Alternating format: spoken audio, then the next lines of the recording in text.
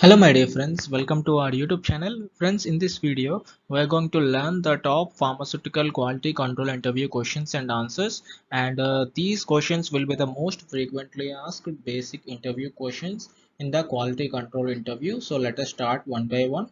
So before that, if you are visiting our channel for the very first time, subscribe to our YouTube channel Pharma Job Alert for getting regular job updates. So let us start your interview preparation.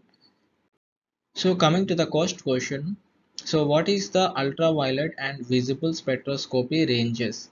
So when an interviewer asks you a question like this, you can simply answer the UV visible spectroscopy range is 200 to 400 nanometers and the visible spectroscopy range is 400 to 800 nanometers. So the next question is, what is the use of UV spectroscopy? Friends, spectroscopy is used for detecting the functional groups, impurities, and qualitative as well as quantitative analysis. So coming to the next question, difference between the qualitative and quantitative analysis.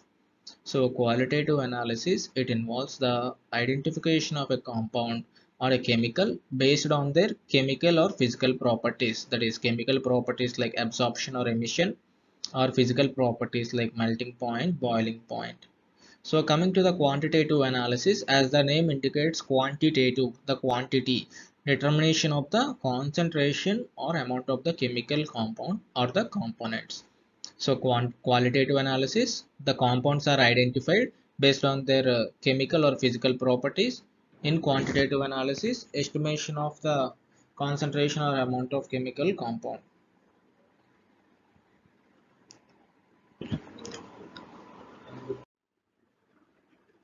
So this is about, so let us move on to the next slide. So coming to the next question, explain about Beer-Lambert's law. So whenever an interviewer asks this question, you can say this. It states that the intensity of the monochromatic light observed by a substance dissolved in a fully transmitting solvent is directly proportional to the substance concentration and the path length of the light through the solution. So the next question is, explain infrared spectroscopy's principle. So when I'm coming to the principle of this, the IR spectroscopy principle is, when a molecule absorbs the infrared radiation, it vibrates and give rise to packed infrared absorption spectrum, and this IR spectrum is specific for every molecule, different molecule absorbing the IR radiation, which is useful for its identification. So for every molecule, the IR spectrum is specific, so we can easily help in identification of it. So coming to the next generally asked question, define pH. Friends, pH is the negative logarithm of hydrogen ion concentration. And another simple question is the pH of the blood. The pH of the blood ranges from 7.35 to 7.45. So next question is, expand LCMS, HPLC, UPLC, TLC and GC. LCMS means liquid chromatography and mass spectroscopy. The full form of HPLC is high performance liquid chromatography. High performance liquid chromatography. The full form of UPLC is ultra high performance liquid chromatography. And the TLC, thin layer chromatography, and GC, gas chromatography. Friends, coming to the next question, explain the HPLC instrumentation. So coming to the instrumentation of HPLC, it involves a solvent system, a pump, and a sample injector, and a HPLC columns and detectors and recorders. So firstly, the solvent is degassed for eliminating the bubbles, and this solvent is passed through the pump with a uniform pressure. So remember, uniform pressure. The liquid sample is then injected into the mobile phase flow stream. So it passes through the stationary phase identified by detectors and recorders. So next question is, in reverse phase HPLC, which type of stationary phase is used? So in reverse phase stationary phase, non-polar stationary phase is used, and silica gel C18 is generally used in reverse phase HPLC. So let us move on to the next slide. So what are the detectors used in HPLC? So the commonly used detectors in HPLC are UV detector, IR detector, fluorescence detector, mass spectroscopy, and liquid chromatography mass spectroscopy detectors. So how to calculate the retention factor in paper chromatography? So before that, so the detectors are UV, IR, fluorescence, mass spectroscopy, etc. and LC. So how to calculate the retention factor in paper chromatography? So retention factor is equal to, the formula is distance traveled by the solute by distance traveled by the solvent. In this way we can calculate the retention factor. And the next question is define molarity. Molarity, the number of moles of solute per solution liters of solution, and which is denoted by m. So next commonly asked interview question, which is define molality. So the molality is the number of moles of solute per kilogram of solvent, which is denoted by small m. And define normality. Normality is the number of mole equivalents of solute present in 1 liter of solution. So number of mole equivalent of solute in 1 liter of solution. So next question that you may be asked in the interview is molecular weight of compounds like oxygen, nitrogen, carbon, etc. Here we mentioned oxygen, which is 16. And coming to the difference between humidity and relative humidity.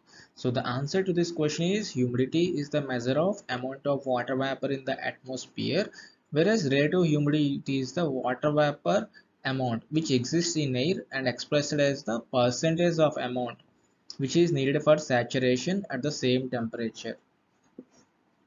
So humidity is the measure of water vapor in the atmosphere, whereas relative humidity is the water vapor amount which exists in air expressed as percentage of the amount for saturation at the same temperature. So let us move on to the next question. So what is the difference between stationary phase and mobile phase?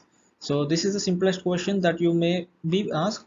The main difference is that stationary phase does not move with the sample, whereas mobile phase moves with the sample. This is the main difference.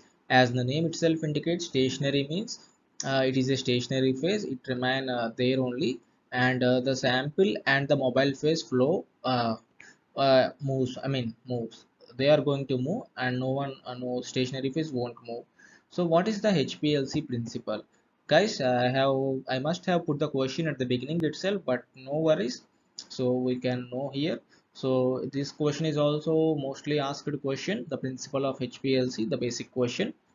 So it is a technique which is used for separating the mixture of components into the individual components based on adsorption, partition, ion exchange, and size exclusion principles. And these are the principles involved. The stationary phase and mobile phase are used in it, and the HPLC is used for identification, quantification, and purification of components from a mixture.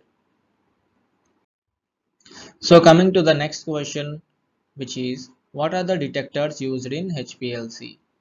Detectors used in HPLC. So I think this question is already repeated. No, it's not repeated. Uh, so the detectors used are UV detector and IR detector, fluorescence detector, and mass spectroscopy. So what gas is used in gas chromatography? So in gas chromatography, generally helium is widely used. Here you can see helium is widely used, and other gases which are used as nitrogen and hydrogen. Hydrogen is not used because this is not safe. And what are the types of gas chromatography? Generally two types of gas chromatography are there, which include gas solid chromatography and gas liquid chromatography. So next important question you may be asked in the QC interview is what is validation? Friends, validation is a documented evidence that provides high degree of assurance that a specific process or a system will consistently produce a result indicating predetermined acceptance criteria. So difference between validation and calibration. Here you can see validation provides written evidence to ensure that a particular method or operation will continuously develop a product with predetermined requirements and quality credits. It is performed according to validation protocol. So coming to the calibration. The calibration denotes that the equipment produces the values in a specified limits by comparing the values produced by the standard. So calibration is done according to the calibration standard operating procedure. So coming to the next question, what is the principle of separation in ion exchange chromatography? So the principle of separation is reversible exchange of ions which are present in the solution and those present in the ion exchange resin. So example is in cation exchange resin, the cations which are to be separated are in the solution and it exchanges for similar ions which are present in the cation exchange resin. Similarly, for anion exchange resins, the anion which are to be separated are present in the solution and exchanger for similar ions present in the anion exchange resin. So I haven't mentioned the anion exchange resin, but I have, mentioned on the screen, but I have mentioned with my words. So next final question of the, next final question of this slide, the detectors used in gas chromatography. Friends, this is very important. Detectors are very important in gas chromatography, which include catharometer or thermal conductivity detector, flame ionization detector, argon ionization detector, and the electron capture detector. You may be asked about the functioning of this detector, so please prepare well for these detectors. And most of the questions in this GC and HPLC are very important. And coming to the final questions of today's video, what is retention time? Retention time is the difference in time between the point of injection and appearance of peak maxima and the time taken to elute 50% of the component. So this is retention time.